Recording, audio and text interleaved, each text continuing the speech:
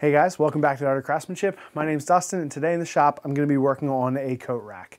Now, I've been doing this purge organizational thing with my wife recently, and we're working through the month of January.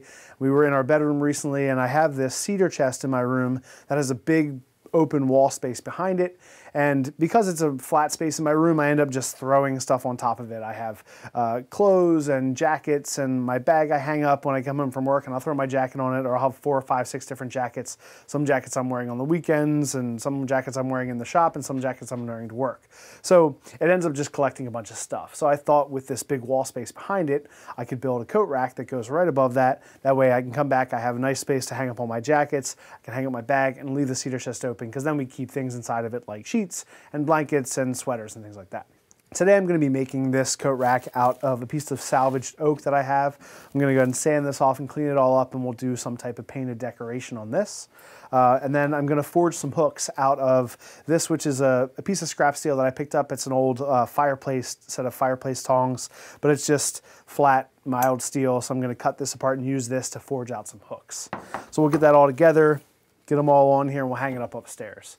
Now, the first thing we need to do for this project is I need to kind of work out the drawing of dimensions, because I need to figure out how many hooks I can have on here, how they would fit in, and where I need to put holes so that I can mount it to my wall along with my studs. So let's go ahead and get started with the drawing. So my overall design for this is a 38-inch board. So the board's 38 inches. I have 5 hooks. They start at 3 inches, and then there's 8 inches spaced between each hook. The board is 5.5 inches tall, so each hook is 4 inches tall, which leaves 3/4 of an inch at the top and 3/4 of an inch at the bottom. And the nice thing about using an 8-inch space is that it'll be far enough that the coats will hang separately, but also I'll be able to use 2 of those hooks to be able to put screws behind, or use those same screws and run it straight through into the wall, into my studs, which is, the center of each stud is 16 on center. The hooks will have, at about a 1/2 inch, I'll drill out a hole for attaching it to the wood, and then it'll roll down, it'll curl around, and then back up, and I'll put a scroll, and the hook will be about 2 inches tall. So it should be really nice. The scrolls will be nice and even down the middle of the hooks. And the nice thing about this is once I get it up onto the wall and I use those screws and those the screws on center, you won't be able to see screws that are attaching to the wall, so it'll have this kind of a feel that it's floating on the wall, which would be kind of nice. So I'm going to break this apart into usable pieces, things that I can fit into the forge. So I'm going to clamp it up in my vise, and I'll grind off each of these little rivet heads. I should be able to just pop it apart after that.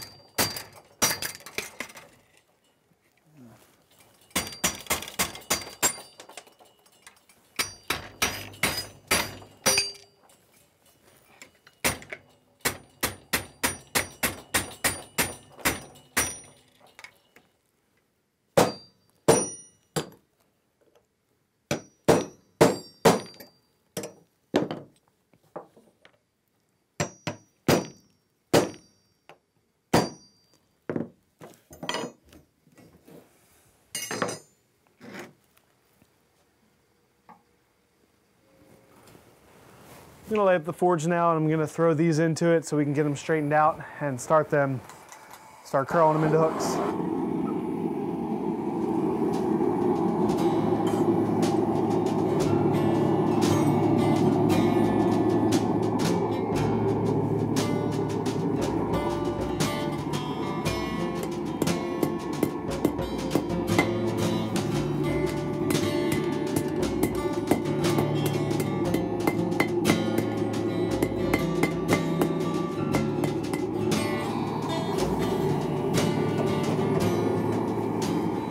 As I straighten and finish each one, I'm just quenching it because I'm going to cut these off with a grinder. So I'm going to cut them and measure them all. So as I'm straightening each one, I'll just quench it, put it aside, and then we'll get ready to cut them to length and make our hooks.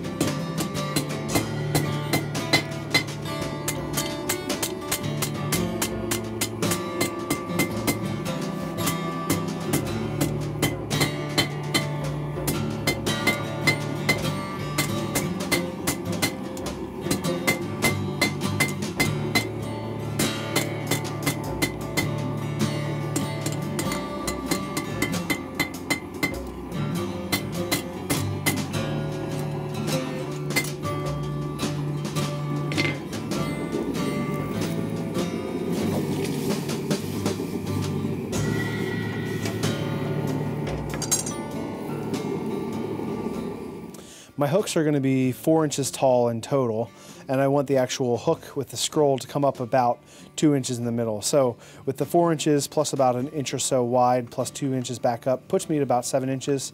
That should be enough material, and I'm going to taper the end to draw out to do my scroll work on the end. So I'll probably end up with about 8 or 9 inches, and I can shape that into my hook.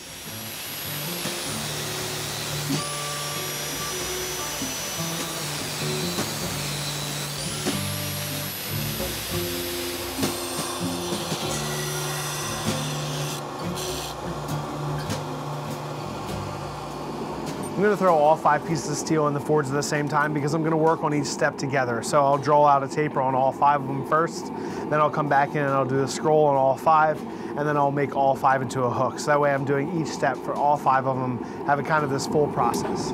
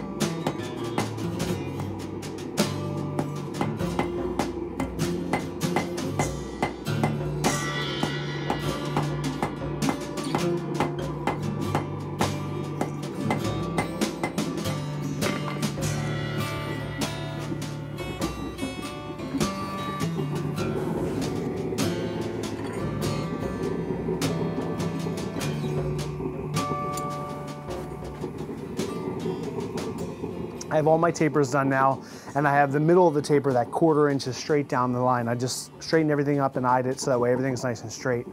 So I'm gonna go ahead and let this heat up. I'll do a scroll on all 5 pieces. So I'm gonna bend over the end and just do a little scroll work.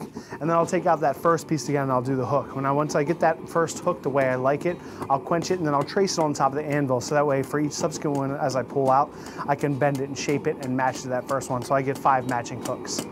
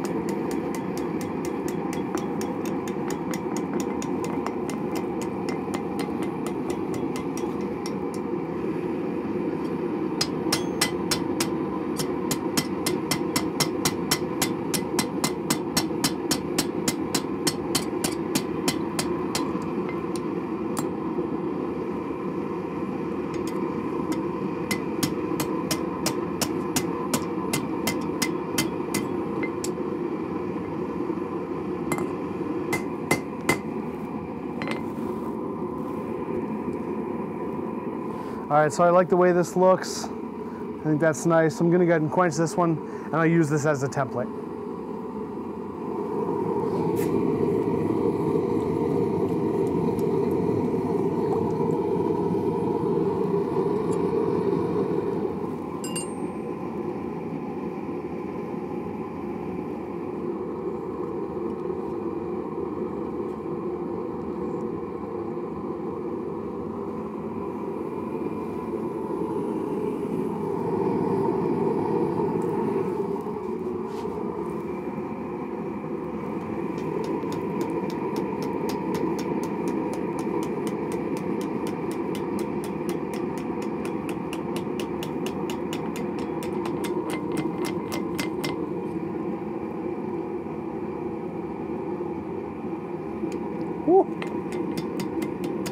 How's that for getting it pretty close the first time?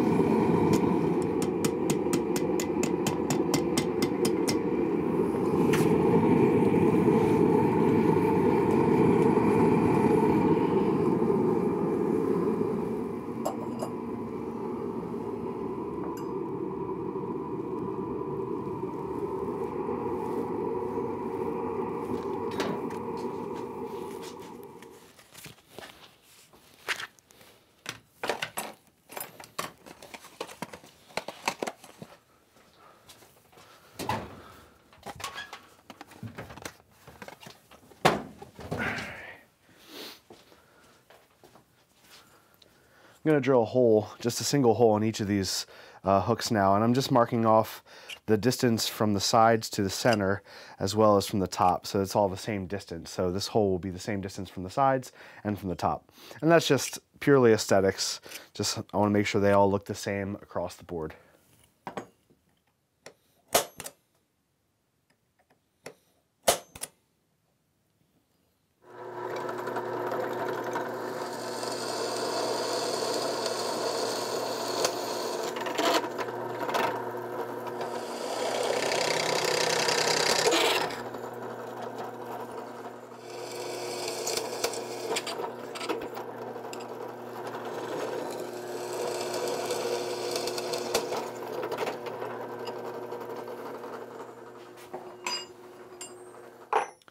I'm going to switch over to a little bit bigger drill bit and use it to be basically a countersink for each hole.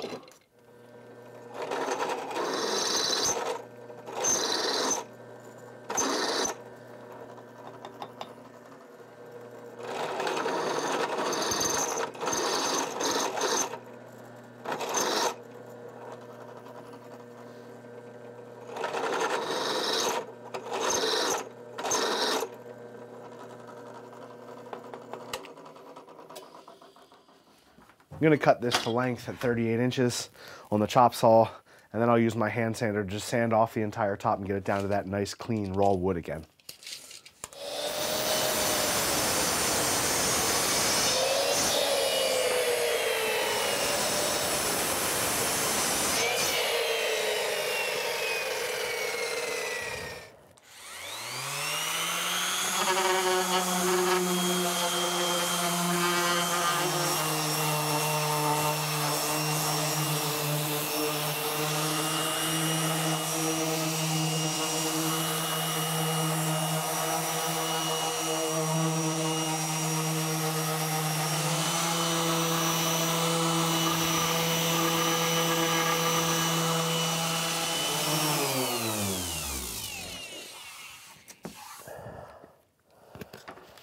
So I'm all finished.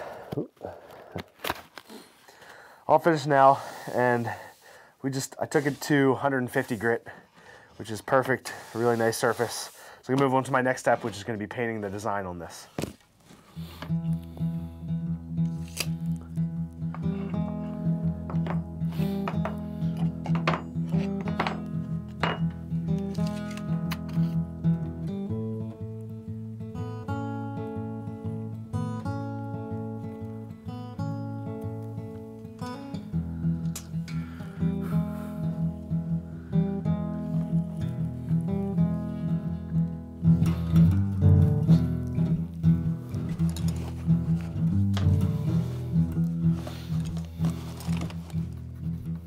I'm going to start laying out my design. I'm going to do a horizon line of trees all the way across, and I want to kind of mix of some coniferous, some deciduous, because I'm here on the East Coast, and you know that's kind of the trees that we're used to. So I love painting landscapes and being outside, so this is just going to be a great project. It should look really nice and be a great way to represent kind of this area on the design. Now that I have my horizon line drawn out, I'm gonna start mixing up my color. And I want it kind of a nice, a rich but dark green, but I'm also gonna water it down so that way when I paint it on here, it's gonna act more like a stain. So you'll see the dark green, but you'll also still be able to see the wood grain through it. So far I've added just a couple different colors. I added 2 different greens, a viridian and an emerald green, and I have a lemon yellow and a yellow ochre. Now I'm just adding a little bit of these colors first to mix them in just to see what I have. I wanted to get kind of a warm green, but also a dark green. Once I get these mixed up, then we'll keep adding in different colors until I get it the way I want it.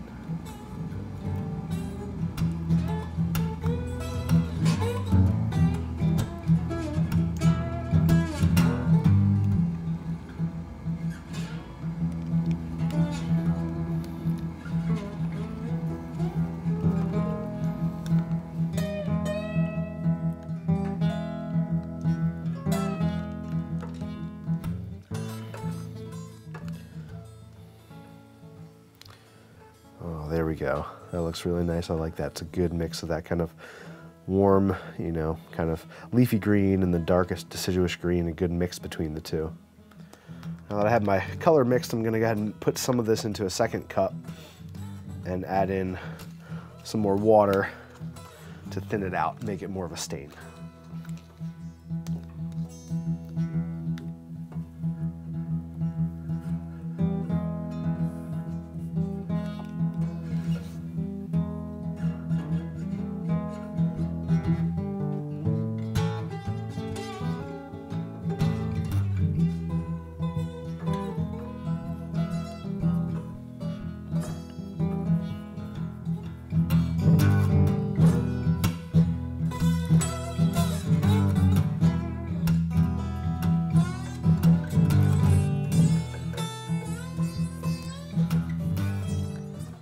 Well, I got the kind of the hang of it and the feel of this. I wanted to talk a little bit about it. So as I'm painting this in, where it sits and is thick and is wet, it's more opaque. So as I work across, I'll kind of, you know, paint an area and then I'll drag out the paint so that way it's thinner. Whoop. And watch those drips. The nice thing about this though is that it's all organic. So if I do a drip like I did earlier, I just kind of incorporate that into one of the trees. As long as it's not in a really horrible place, but you know. But I just try to be careful, follow my lines that I drew, but also, you know, just keep the lines organic. Try not to get too static and too like rigid with it, and keep your brush moving. It'll just make everything look that much more natural. But yeah, just make sure you're pulling away, thinning out these areas of paint so that way they're not sitting and drying too thick. So that way they stay nice and you know, semi-transparent. Do a couple little happy little trees here and there. Make everybody happy.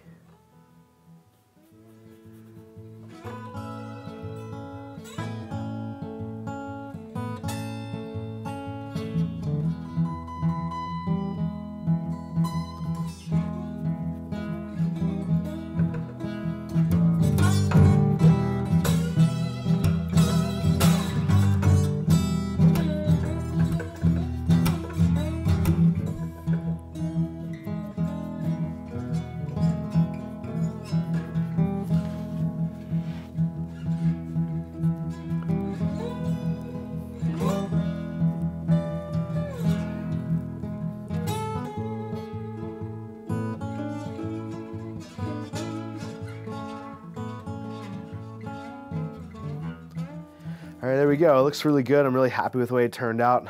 You can see I went back over it a couple times, made sure I got the right nice darkness where I wanted, and also kind of changed up the way I did some of the, you know, pine trees, the coniferous trees, a little different than some of the deciduous trees. So it turned out really good. So I'm gonna go ahead and now I'm gonna mark off my 2 spots where I'm gonna put holes to mount this to the wall.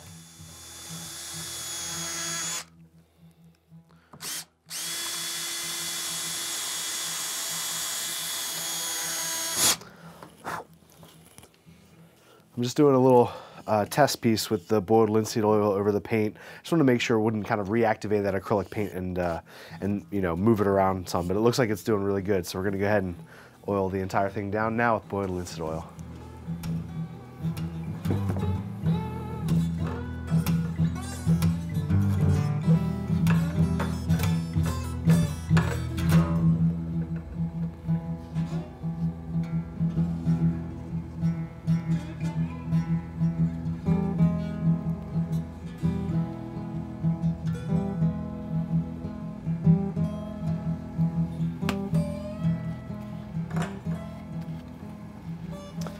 It's looking really nice. I'm really happy with that. And I'm going to wipe off the rest of this oil, and then we'll go ahead and mount on the hooks to it.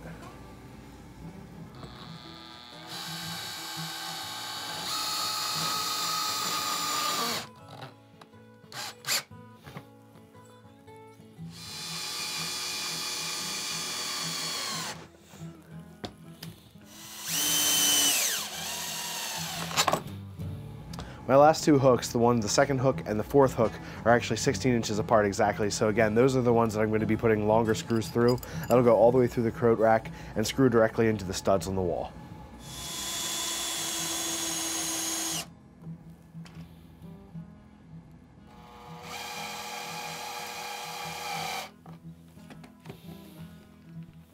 All right guys, well this turned out really nice. I'm super excited to be able to get this upstairs into my bedroom and hang up my jackets and get everything organized.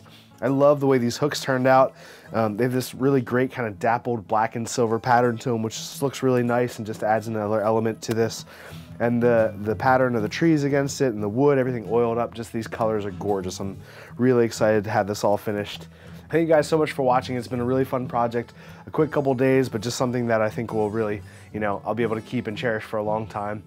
Make sure you like the video if you haven't already and hit that subscribe button. Check us out on Instagram and also over on Patreon, and we'll see you guys on the next video.